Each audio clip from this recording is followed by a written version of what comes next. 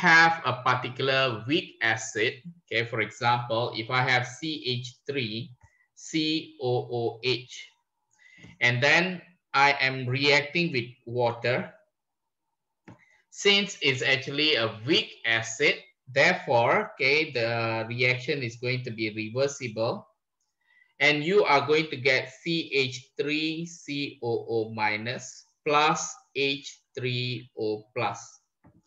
Now, when you look over here, this is going to be a full equation because normally we just write it down as CH3COOH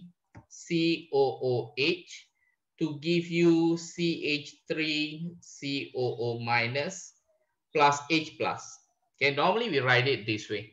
Okay, but you need to understand the actual situation that is happening over here is the weak acid is reacting with water, and then the water is receiving the H plus. Okay, so to form this ion's name is called hydroxonium ion. Why I'm writing this down? Because I want to teach you guys about the terms, okay, that is being used over here. Now, when it comes to, let's say, when you are donating H plus, okay, for example, you can see that in this case, CH3COOH, okay, the ethanoic acid is losing the H plus, okay, it's losing the hydrogen ions, and the H2O is receiving the hydrogen ions. Okay, you can see from the product. So whenever there is going to be a substance losing hydrogen ions, okay, this is going to be called as acid. Okay, this is going to be acid.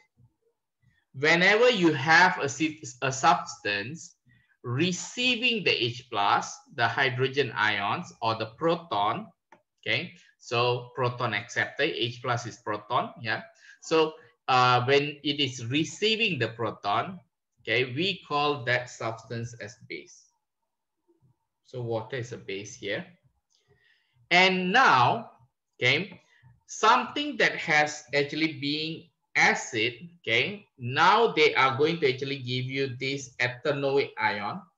This is going to be automatically called as base.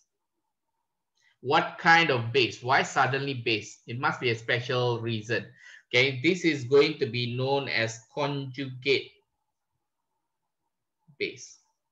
Why it is called conjugate base is it is because, okay, when I write down this equation, if I invert this equation, I will actually get something like this, okay, CH3COO minus plus H3O plus, they will give me this.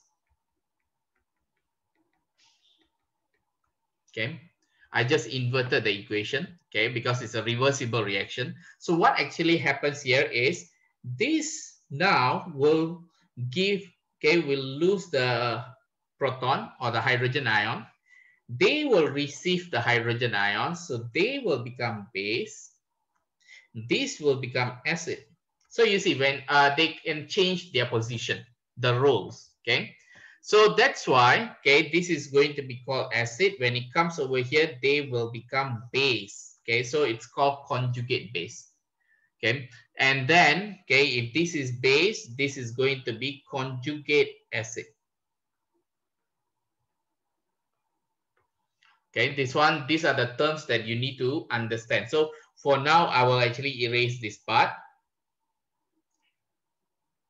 So let's actually try some other things. Like for example, if let's say I'm having ammonia, okay, if I am having ammonia, so let's say I'm going to write NH3, ammonia is reacting with HCl. And just for the sake of showing it here, I will write it down as NH4 plus and then Cl minus. Okay, it's supposed to form ammonium chloride. Okay, ammonium chloride. But if you look over here, okay, what happens here is, let's actually ask you guys, Lavi, which one, okay, here, okay, is going to be the base? Ammonia or HCl? Ammonia. Yeah. Why? Because they are going to receive the H plus from HCl. Okay. So HCl will lose the H plus. Okay. So this is going to be the acid. This is going to be the base. And ammonium ion, Charlton, is going to be what? The conjugate acid. Yes, good. It's called conjugate acid, and this is going to be conjugate base. So please take note, okay? Not all the time, okay, water is going to behave as base. Okay, water can behave as acid also, okay? But that one actually depends on the way we define them, okay? It's not that how come water become acid? How come water become base? pH 7. How come? No, this is going to be following the definition. If you can actually lose H plus, then you are considered to be acid. In that particular reaction, if you receive the H plus, you are going to be called as base. So this one is just the term. Okay, do not actually use the way that we just look at pH and then we tell this is going to be acid. No, that is not the way to actually identify acid or base. Yeah. So this one is following theory. Yeah, according to the theory. Now coming back to buffer solution. Okay, so in buffer solution, what is important is you must have, okay, you must either have a weak acid, okay, you must have a weak acid, plus you must also, okay, the weak acid alone is not important, yeah. The weak acid alone cannot be behave as buffer, okay. So the weak acid must also have, okay, the salt, okay, of the acid, okay, or if you put it in another term, they must also have the conjugate base, okay, they must also have the conjugate base. For example, if I'm using this first example, okay, this is going to be a weak acid. Can I just use CH3COOH? The answer, okay, for this here, as a buffer, the answer is definitely no. Okay, when weak acid alone, they cannot be a buffer, even though, okay, even though when they react with water and they give you the CH3COO minus plus H3O plus. Oh, sir, Mr. Gopi, this is also the salt of the acid or the conjugate base. Why they cannot actually behave as a buffer? No, not enough. Why not enough? The Ka is too low. Okay, if the Ka is too low, the concentration of CH3COO minus is too low. They cannot behave as a buffer.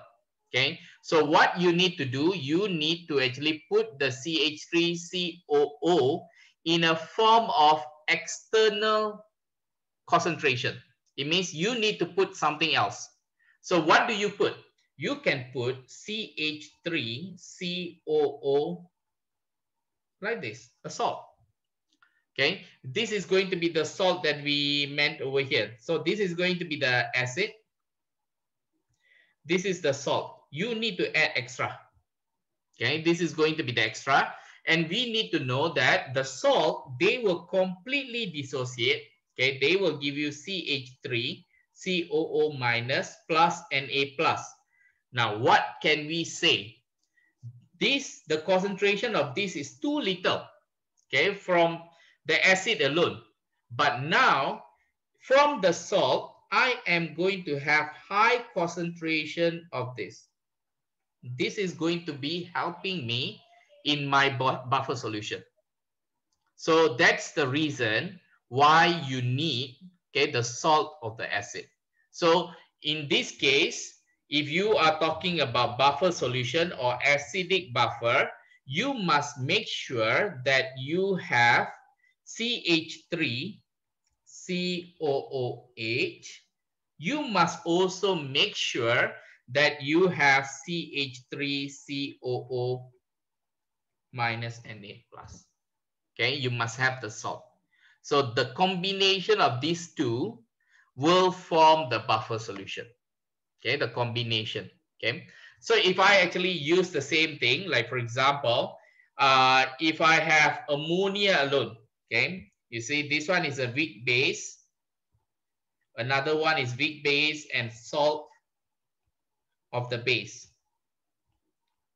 or conjugate acid. Just now was conjugate base.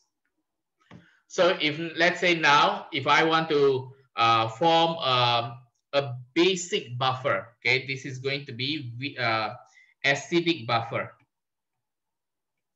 This is acidic buffer, and this is going to be, let's say I'm going to look for basic buffer solution. So if I have basic buffer, okay, I know if I'm using, let's say, ammonia, okay, ammonia, when they react, okay, with water, okay, they will actually give you NH4 plus and then OH minus. Okay, you have this kind of situation. So you do have NH4 plus, okay, but is it enough by having ammonia alone and then say that ammonia is buffer? The answer is no. Okay, you need to have, okay, now you have the weak base, ammonia. Even though ammonia gives you ammonium, okay, which is going to be the conjugate acid, but the concentration of ammonium ion is too low. Because why? This one is going to be the dissociation constant. Yeah, we call it Kb. Okay, because previously we learned Ka, acid dissociation constant. Okay, this one is going to be too low. Okay, so the amount of NH4 plus that we get is too low over here. So what we need to do, you need to include ammonium ions. How do you include the ammonium ions? Maybe in form of salt. So I will add NH4Cl. What the NH4Cl will do? The NH4Cl will give me NH4 plus and Cl minus. Do remember, complete dissociation. If you have complete dissociation, what happens here? Okay, I am going to have a lot of ammonium ion. Okay, so now they will compensate the less ammonium ions that you have in ammonia. Okay, so now the combination of this buffer solution is NH3 and the ammonium ions. Okay, the ammonium ions that is coming from mostly from ammonium chloride. That's why it's called salt of the base. Okay, now up to here.